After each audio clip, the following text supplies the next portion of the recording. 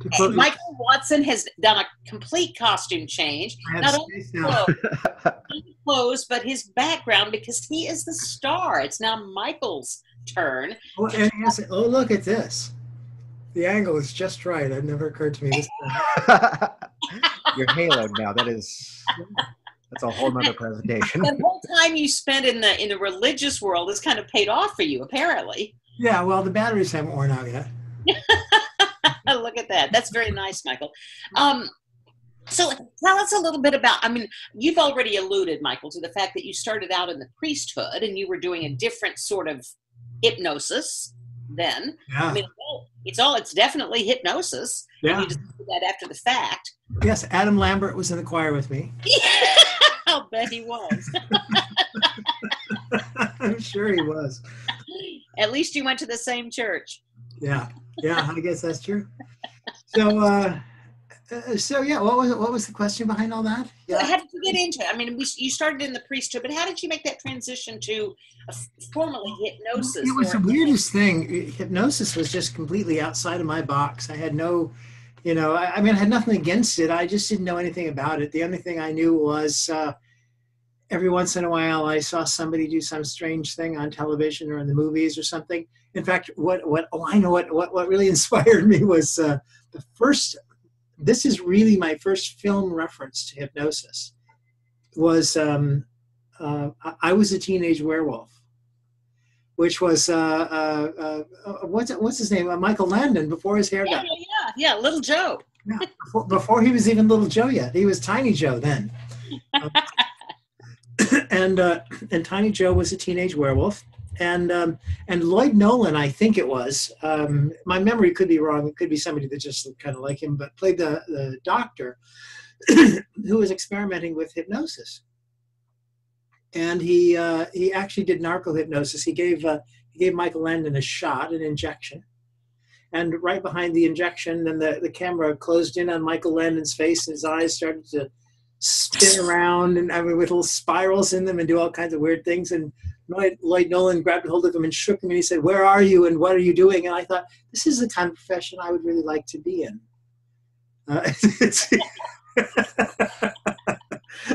But that was really all I knew, was that weird stuff like that. And the Three Faces of Eve, I remember that as well. I thought that was really quite impressive. And of course, you just switch from one personality to another, like changing channels by saying, now I'd like to talk to Eve Black. And, and the other one pops out really sort of naive things. Pardon me. But I don't think I was different than anybody else in terms of, this is what we got. Oh, Route 1. When we were at the end of the road to Key West. Yeah. So anyway, that's that was my first exposure to it. And what really happened is I was having in church, in my religious experiences, I was having some real mystical experiences, to try to put a word on it. I had a tremendous sense of that. I'm a high church Anglican, so it was about liturgy and mystery and transformation. It wasn't about preaching. It wasn't about anything else. It was literally about the creation and immersion in this spiritual exercise, a spiritual state on a regular basis. That's what I knew about altered states of consciousness. So as it is, I end up going through the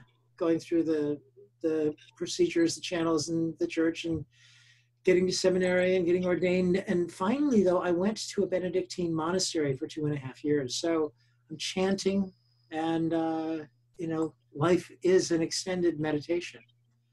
And when I came out of the monastery, I love the double entendre. But when I came out of the monastery, the bishop gave me a job working in the Diocese of Chicago for the Diocesan Counseling Center. And I was doing pastoral counseling in the late 70s during a period of time when what was really current in counseling psychology were all of these radical new approaches that had to do with guided imagery and creative visualization. And people like Jean Houston were starting to be heard of in the world. And and all of that stuff was going on. So I'm doing these processes with clients, and one day somebody said to me, well, Michael, this is really hypnosis. And I remember that it was the weirdest thing, that because it so had not occurred to me that there was a relationship. And I'm like, oh my God, there actually is this professional field that involves the utilization of altered states of consciousness. That I had an undergraduate background in linguistics, just incidentally, which really was a godsend in this. And so I took off. I had to learn about this, and my husband and I were living in Chicago at the time, and things were changing, and it was kind of time to leave Chicago, and so we were looking at other options. And he's originally from Houston, and he came across this advertisement. We saw a thing about a hypnosis certification course that was being taught in Houston. And I was here's how naive I was. I thought there's probably 4 people in the universe that actually teach hypnosis. And I found out about one of them, and she's in Houston, and we could go there. So I went there only to take this course that was just 30 hours long. I mean, in hindsight, it's ridiculous. It was just 30 hours long, 10 Wednesday nights. I mean, it was a good course, right?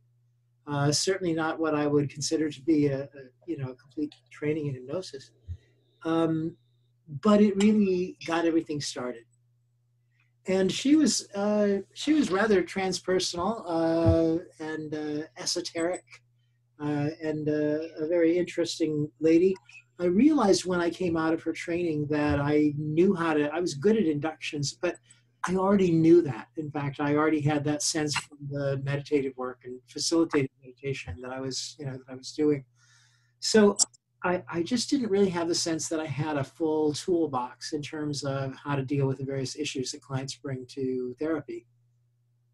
But the weirdest coincidence, if such things as coincidences exist, is that this lady was enrolled in a really early NLP practitioner training, the lady that was teaching us hypnosis. And she started telling us something about neurolinguistic programming. And I was so intrigued that the next thing I know, I had moved to Colorado to study with the Andreases and their training organization and learned NLP. At the end of that, I left there because Robert Dilts had come in and done some works on belief in health at a training that I was in, an advanced training that I was in. This is why earlier, by the way, I was so interested in education and the idea that, you just keep going, seems to me to be the case. So now it's about beliefs and health, and let's get that special training. And where was that going to be other than Santa Cruz, California, the birthplace of neurolinguistic programming? So I went there and I did that, and I moved to San Francisco. And in this period of time, back at the birthplace of NLP, I made contact with Stephen Gilligan, who was the protege of Milton Erickson's and the greatest hypnotist that I've ever known in terms of the kind of therapeutic work that I do. And he became my my real teacher, I guess, my ultimate teacher, I would say, with regard to that. So one thing leads to another, the long and winding road. And so for me, hypnosis has a little more of a little more of a mystical sense to it, a little more of a I shouldn't say more of, because I don't know more than who or what, but I know for me the particular flavor that I favor, if you will, is maybe a little quieter, a little gentler, and in many cases really focused on things like personal expansion and evolution and stuff, as opposed to, I don't do as much stop smoking and weight loss work as other people do. I end up doing a lot of anxiety work, and I get referrals from local therapists, which is a really useful thing. and have sort of promoted through all of this this idea that I'm really fond of called evolutionary hypnosis, and that's kind of the thing that I do now. The understanding of evolutionary hypnosis being simply that we are all creatures in evolution. Evolution is happening through us, period. And sometimes that goes well, and sometimes that needs a little bit of facilitation. But but we're in the process of waking up. We're in the process of emerging. And those things that look like symptoms are really often opportunities where something new is trying to come forward in a person's life, and they haven't yet figured out how to integrate it or how to move into that transition successfully. I just think it's such a privilege that we have to be a part of that process, that people sort of show up and they say, I'm growing, you know, water me, you know, because our job really is to support and to nurture that transition, that transition, to educate it, to sophisticate it, to, you know, to help them make it work out in the world. So this is all very interesting stuff that I love to talk about, but I do want to make sure that I get to share the Tibetan Star with you. So, and I was just going to interrupt and say we've got about 15 minutes. Can we do it in 15 minutes? Oh yeah, we can do it in 15 minutes. You know, what is time after all? It's just the movement of planets around something. I don't know what it really has to do with, but I'm sure that we can. As a matter of fact, the movement of planets is a nice way to open up the discussion. The Tibetan Star is something that I'm especially fond of because it became a regular annual thing for me. January 6th being the Epiphany. I had a regular event every year, a 12th night program, and I like the idea of being able to incorporate into it a guided meditative process that has to do with sort of paving the way for the new year, and that ties into those 12th night traditions. And 12th night centers around the wise men, and the thing, of course, that the wise men of Bethlehem, of wherever they were from, the wise men from Persia, is the image of the star that's associated with Christmas. So the final night of Christmas is the perfect time to be celebrating this, and we're just right there within 2 days of it. And in order to start out, what I'd like everybody to consider while I'm giving you this little bit of background is that, do you have a dream? You know, do you have something that you really want to manifest in your life and that you're really ready to have manifest in your life?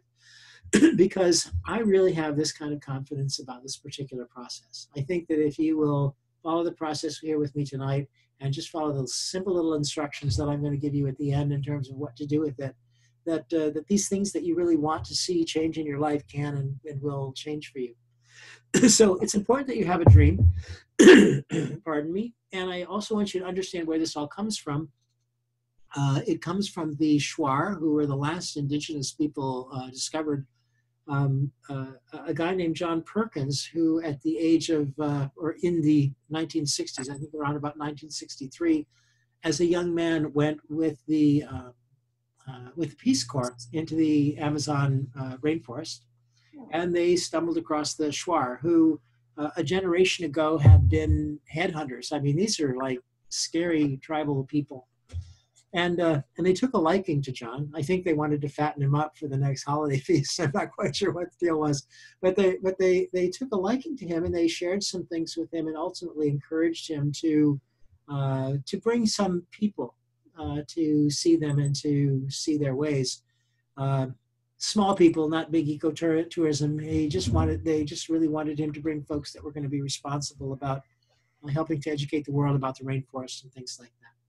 So just some wonderful stuff behind it.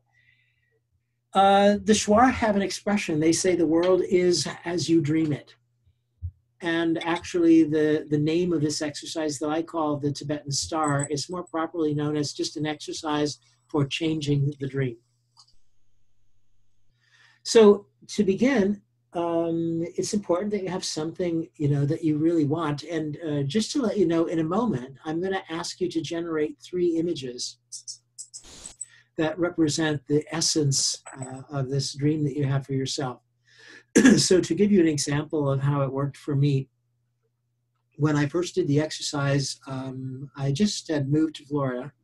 I wanted to get a bunch of clients. So I had one goal was more clients. Another goal was students. And another goal was a boatload of money. You know, like most people.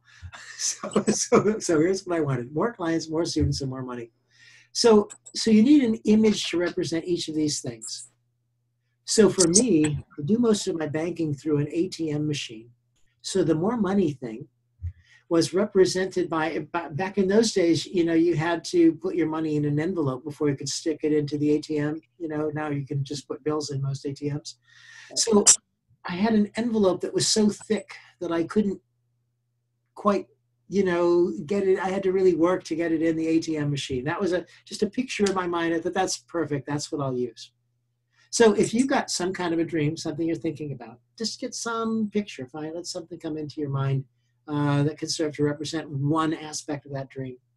Another aspect of my dream was more students, and what I saw in my mind was a room full of students, and it's something that I see quite regularly now, doing more and more training all the time, and like that. So, so a room, basically standing in the front of the room and seeing people, and the more clients thing, and I will warn people about this. Maybe your computer won't let you have the problem that I had, because this is also back in a time when I didn't use my computer to keep my calendar. I had a daytimer. And I saw this picture of a daytimer, and all of the spaces in it were filled.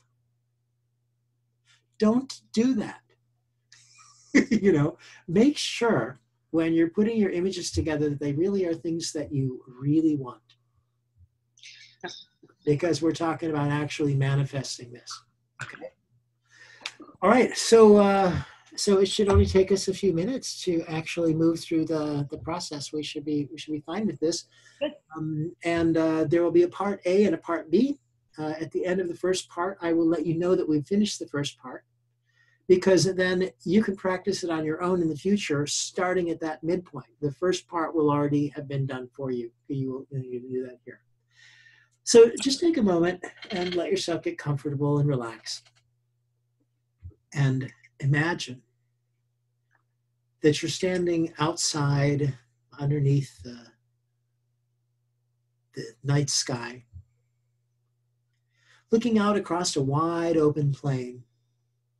Again, I mentioned the wise men and their travels. You might think about that, following a star, that as you look up in the sky, 45 degrees up above the horizon, off in the distance, there's one particularly bright, shining, radiant star that you can look to for guidance, that leads you on your way. Now, I know that there's something that you really want to experience, something that you really want to create for yourself. So in your mind, just take a moment to allow an image to emerge that represents one aspect of that dream that you have, that dream that you want to bring into manifestation.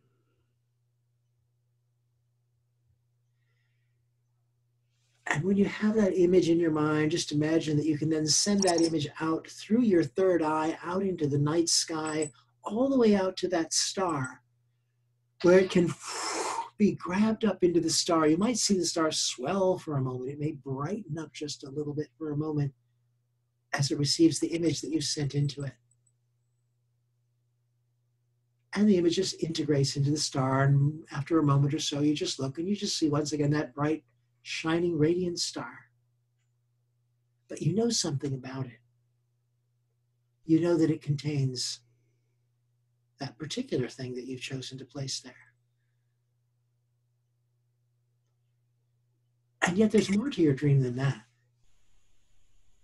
So take another moment now to allow a second image to come into your mind that represents another aspect of this dream that you really intend to manifest. And when that image comes into your mind,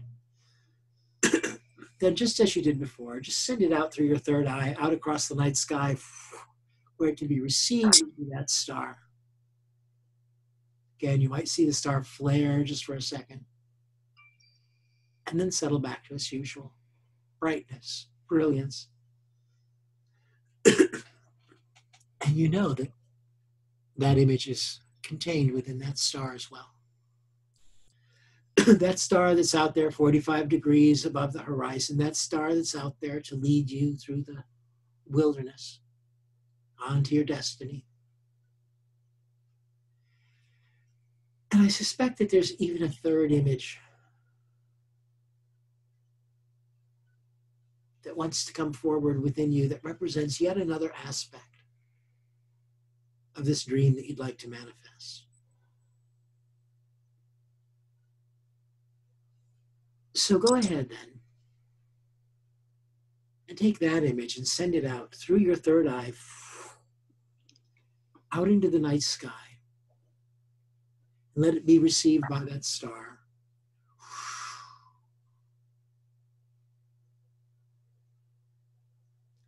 And watch it shine brightly across the night sky. And this is the end of the first part of the process.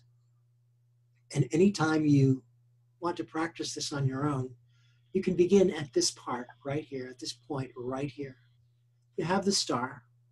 It's there up above the horizon, 45 degrees above the horizon in the night sky. And it contains within it those images that you've placed there. So just relax and see it now up there in the sky. And this time what I'd like you to do is to imagine that you can draw that star down out of the night sky through your third eye into the center of your head. And however you think about that, as you look around inside the center of your head, you see that crystalline brightness. And somehow in there are those 1, 2, 3 images that you've chosen to place inside.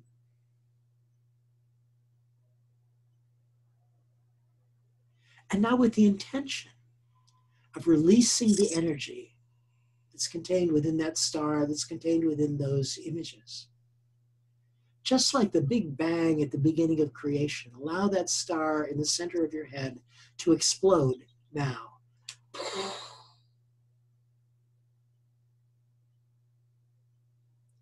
And feel it being released into your consciousness, being released into your awareness, being released into your mind.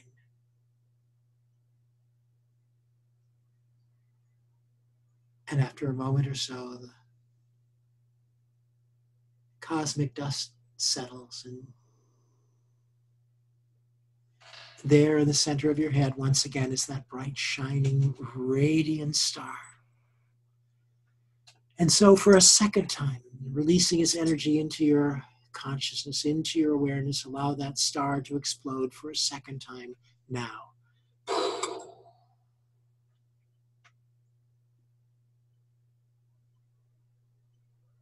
And feel and sense it being received into your psyche, into your understanding, into the very being. And then after a moment or so, the dust settles, and there, once again, that bright, shining, radiant star. And so for a third time, just to make sure, allow that star in the center of your head to explode now. Filling your consciousness, infusing your awareness.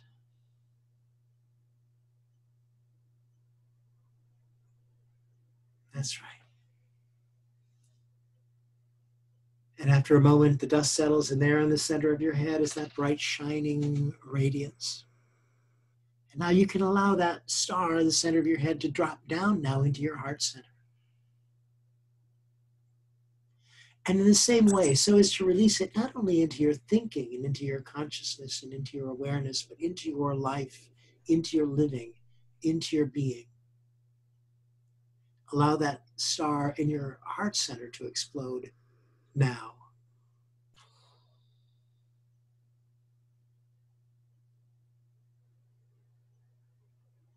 And after a moment, it settles down.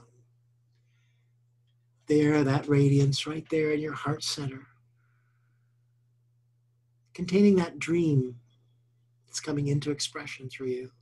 Allow it to explode for a second time there in your heart center now, becoming a part of your life, a part of your being.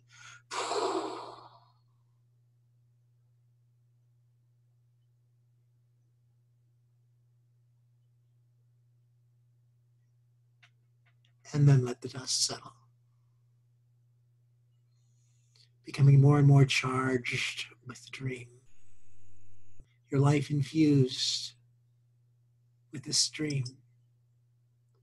Your thoughts, your consciousness, your awareness, focused on the dream that you will manifest there in your heart center now for a third and final time. Allow that radiant star to explode now, becoming one with you.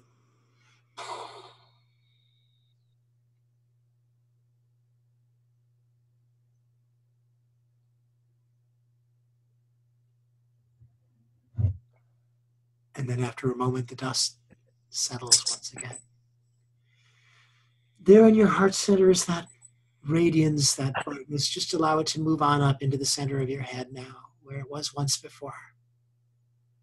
And let it exit through your third eye and to find its way out into the night sky, 45 degrees or so above the horizon off in the distance, where it can continue to be for you, to lead you, to guide you.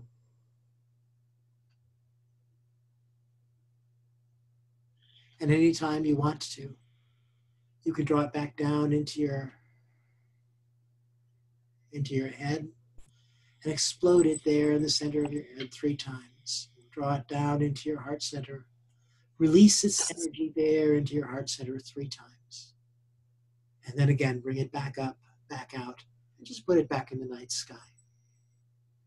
My pledge to you is that if you will practice this technique 3 times or so a week, it will be more than enough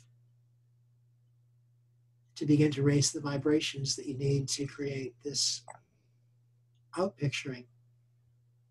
So I would encourage you to do that. Now, this was meditation. This wasn't hypnosis. So you're not in a trance. So you don't need for me to count for you to come back to the room. But you could come back to the room on your own in a nice, quiet, easy way whenever it is that you're ready and it makes sense for you to do so. I have run a couple of minutes, just a couple of minutes over. But I think we managed to pull that on time pretty well. So thanks, everybody. I really love doing that. Are you back, Karen? Lovely. Good. As always. All right.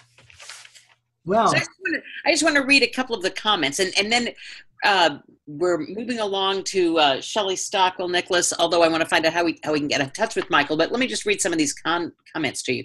Deborah Yaffe would like to know, would you please name the group that this comes from? Okay. Well, it isn't any particular group. There's a man named John Perkins who went with the Shuar, with the Peace Corps to the Amazon, where he met these, the Shuar is the name of the tribe, Shuar, that this comes from, if that's what you were looking for. Yeah, that seemed to satisfy her. Okay. And comments now, beautiful, Michael, weeping, laughing, receptive, deserving. Lovely. Another, it felt like fireworks on the 4th of July, wondering why you call it Tibetan Star. Love it. Earth moved. So the reason I call it the Tibetan Star is that, according to John Perkins, the shamans of the Shuar in the Amazon, and go figure, I don't understand this. It doesn't make any more sense to me. It didn't make any sense to John. They told him that they had learned it from some Tibetan shamans. So they somehow were we just in the Andes. How this happened is who knows. But you dropped out there for just a moment. Yeah, I saw that. So, but anyway, how that name got there is nobody's really clear about it, other than, like I said, the Shuar say they learned it from some shamans from Tibet. Maybe they had some visitors or something. And so I've called it the Tibetan Star because I love the ambiguity. And Joe Moon says it was great, Michael. Will do. I think, like you, Joe, if you were talking about doing it 3 times a week, I think I will too. I think it was just lovely. Yeah. And that was bleeping beautiful. Lovely. How do we get in touch with you? Oh, well, anybody can write me any old time at so just like Jason said, he's in Virginia and does hypnosis. I'm in Florida and I do hypnosis. So my email address is flhypno, FL like Florida, hypno at outlook.com. I certainly am responsive to that. I've got a bunch of exciting stuff going on, by the way. I have a core transformation training coming up here in Orlando in February on the darn it, I don't know. It's the second Saturday in February. I think it's something like the 12th or something like that. Second weekend in February. And then, and before that, by the way, I'm on the way to Brazil, which will be quite exciting, to a hypnosis conference there. And then after Core Transformation out there, I'm going to be heading out Shelley Stockwell's way for her convention. And I'm going to be doing Core Transformation as a 2-day post-conference program out there as well. So, all those exciting things. If you want to know about any of that stuff, flhypno@outlook.com would be the best way to get a hold of me. And the first time I ever encountered Michael was on an IACT, one of these virtual chapter meetings, and he didn't know me, I didn't know him. I emailed him just as he suggested to do it. He emailed me back immediately, so he's very good about that. I didn't know her from Adam Lambert. But now he knows me in conjunction with, so. In conjunction with. Michael, that was beautiful. Thank you very much. Thank you very much.